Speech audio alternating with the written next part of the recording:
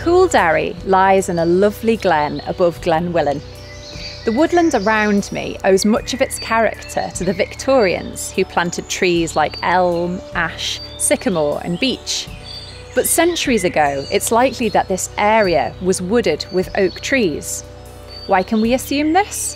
Well, the clue lies in the old Manx name. Cúil means nook in Manx, and there are lots of place names with cool in them, such as Cooildarry near Port Lake, which means water nook, or the place simply known as the Cúil in Braddon. The Darry part of Cooildarry comes from the word darach, which means oak in Manx. Cooildarry, or Cooildarry, therefore means nook of the oaks. Although nowadays there are relatively few native oak trees in the Isle of Man, we know that Celtic roundhouses in the island would often have contained several hundred oak roof supports. Who knows, maybe they got some of them here.